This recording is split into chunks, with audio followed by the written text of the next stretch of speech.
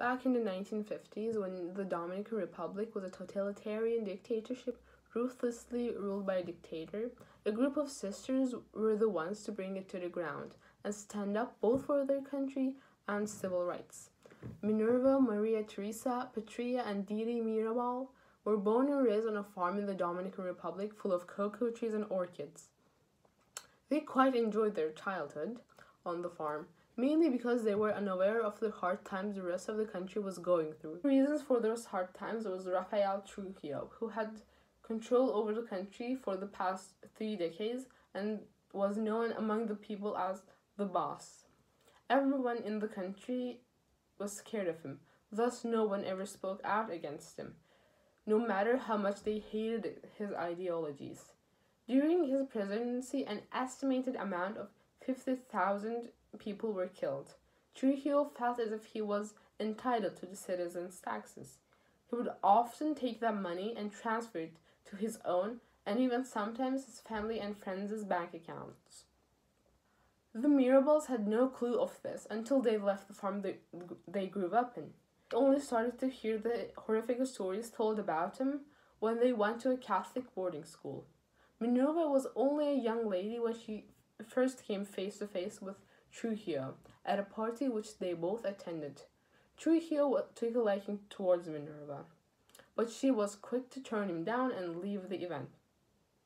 At the time, people were not allowed to leave events before Trujillo, so he took offense in her actions. I think it is safe to say that was the first of many conflicts that was sparked between the two parties, Rafael Trujillo and the Mirabals. After the incident, Trujillo had Minerva and her parents thrown into jail. When they got released, Minerva enrolled into law school with the hopes of becoming the nation's first female lawyer. She did graduate, but unfortunately when Trujillo heard of this, he terminated her license, making it not possible for her to practice law. Minerva wasn't late to join a group of revolutionaries, and shortly thereafter, Patria joined her sister. The youngest of the bunch, Maria Teresa, joined her sisters as well, who she admired greatly too. The rebel sisters started handing out brochures on overthrowing the government. To avoid Trujillo's secret agents, they held their meetings in their living room and used secret code names instead of real names. The sisters were famously named the Butterflies and gained reputations as fighters for civil rights. They tried their hardest not to get caught, but despite their best efforts, their covers were blown. The sisters eventually got released and were put into house arrest instead, and were only allowed to leave to go to either the church or to visit their husbands, who were still in prison. Trujillo, suspecting a conspiracy against them, moved the husbands of Maria Teresa and Minerva to another prison.